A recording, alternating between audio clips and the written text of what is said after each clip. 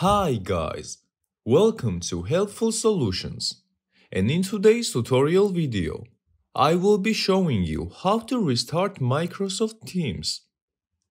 If your Teams program ran into some problem and it's not responding, you can restart Teams by opening tray icons on the taskbar by clicking right here. Now, right-click on Teams and click on Quit. So this will close Teams and you will have to reopen it again, which should resolve your problems. However, if your program is not responding to that, you can also try to go to Task Manager. Find Teams here and click on End Task. This way, Teams program will be force closed, so you will have to reopen it again. That's it.